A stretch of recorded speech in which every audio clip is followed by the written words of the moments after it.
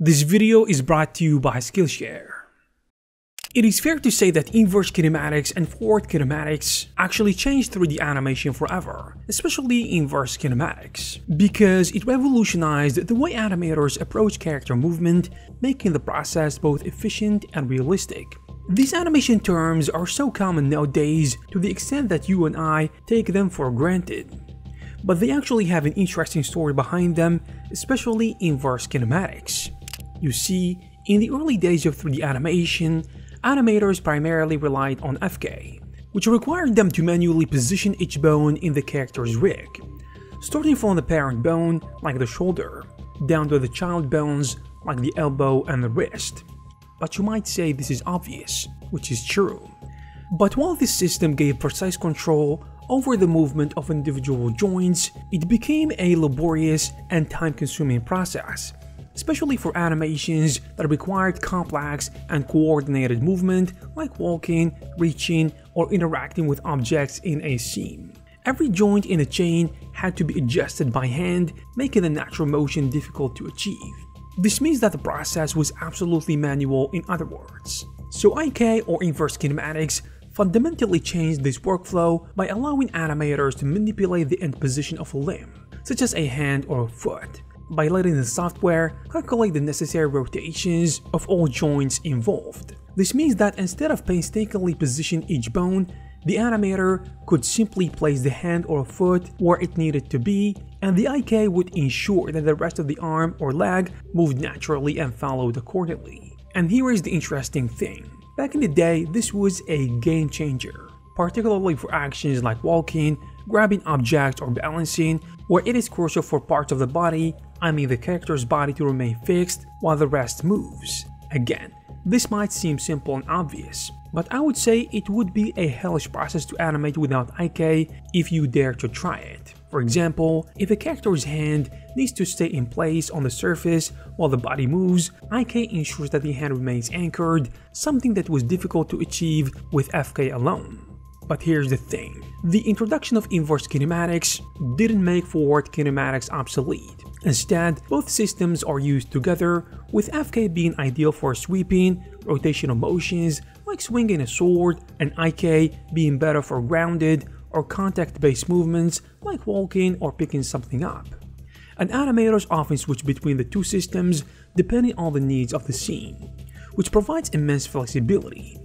So this combination of FK and IK gives animators the best of both worlds, which is precise control over individual movements and efficiency in handling complex, interconnected motions. Talking about movies, I love the new Dune movies, which I can't get enough of. I actually watched them multiple times, and a lot of scenes in the movies were stunning, but also kind of basic. And throughout that, I was thinking, can I make that in Blender easily? And to my surprise, Darren created an amazing class called Masterclass for Beginners, where he recreated 3 shots from the movie. All of them were about the arrival at Arrakis sequence. The shots look simple, yet very cinematic. You can grab Darren's class on Skillshare, and if you don't know what Skillshare is, then you are probably living under a rock. The biggest online learning platform with hundreds of classes in every category, like VFX, illustration, modeling, painting, and so on, and everything else in between.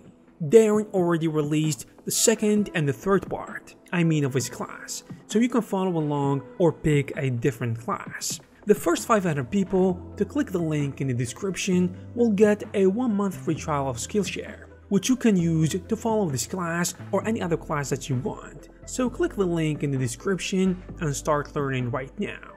Now back to the video.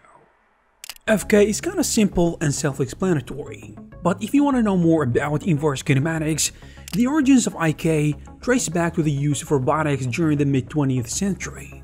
You see, in robotics, IK was developed as a mathematical solution for controlling robot arms, ensuring they could reach specific points in space while maintaining joints constraints. And that was a real problem that needed a smart and urgent solution, so it was solved using math. One of the earliest influential figures in the development of IK was Denavit-Hartenberg, who in 1955 proposed a matrix-based method for modeling the position and orientation of robot manipulators.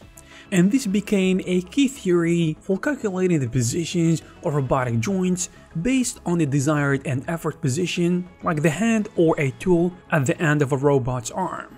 But it did not stop there, because throughout the 1960s and 70s, researchers and engineers further refined these mathematical models for robot systems, seeking ways to make robots move more efficiently and predictably, as you can imagine, since this meant faster production, which means more money, so they had a strong incentive right there. And here is the kicker. As IK grew in the field of robotics, it began to migrate into the world of computer graphics and animation. In the 1980s, 3D animators and engineers recognized that the same mathematical principles which were used to control robotic limbs could also be applied to animated characters, allowing animators to control a character's limb by specifying the position of the hands and feet, with the software calculating the necessary joints positions.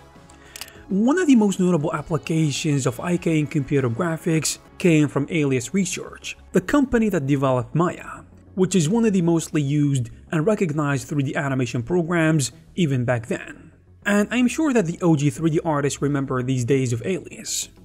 So in the early 1990s, Alias integrated IK into its animation software, making it far easier for animators to create realistic movements by automating the complex calculations involved in animated limbs.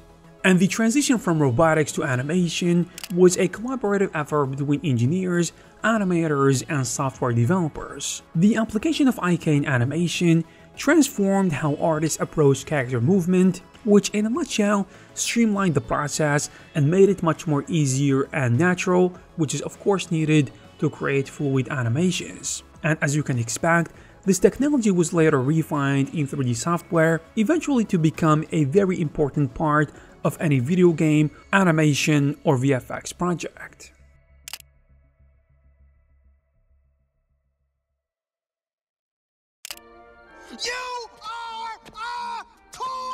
A significant milestone in the history of 3D animation was Pixar's Toy Story in 1995, which was the first fully computer-generated feature film that demonstrated how inverse kinematics can be used to create fluid and realistic character animations. And prior to this, as you can imagine, forward kinematics was the dominant technique, requiring animators to manually adjust each joint of the character's skeleton for every frame, which was labor-intensive and often led to stiff and unnatural movements. But the IK revolutionized this by allowing the animator to position a character's extremities like hands or feet, while the software automatically calculates how the rest of the joints should move to achieve that position, which now we take for granted.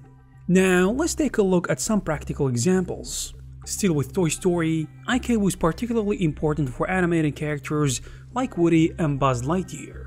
For example, when Woody had to walk or interact with objects in the environment, IK made it easier to ensure that his feet would stay planted firmly on the ground while the upper body moved, which created a much more natural and believable motion. And without IK, this would have required careful frame-by-frame adjustment of each joint in Woody's legs, from the hips to the ankles, and they will have to do this to maintain contact with the ground. But IK simplified this process, allowing animators to focus more on the expressive aspect of the character's performance rather than the technical details of joint movements.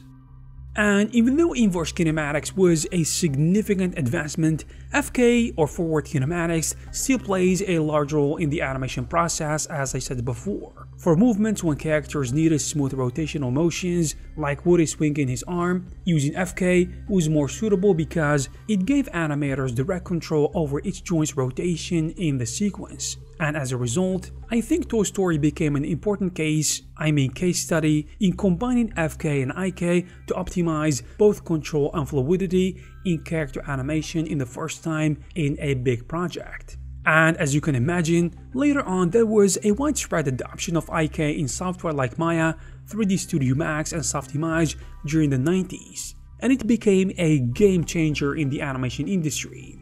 By the late 1990s and the early 2000s, IK was standard in nearly all major 3D animation software, transforming character animation workflows from primitive to something that allows, I would say, more automation.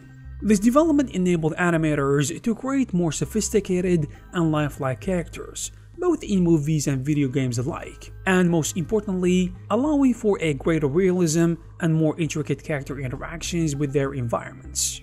On a side note, advanced animation techniques like motion capture actually benefit from these pioneering systems that were developed back in the 90s simply because they offer great results.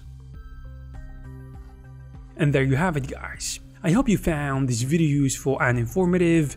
If you did, please give it a thumbs up. Also, please subscribe to this channel to receive more videos like this. Thank you very much for watching, and I will see you in the next one.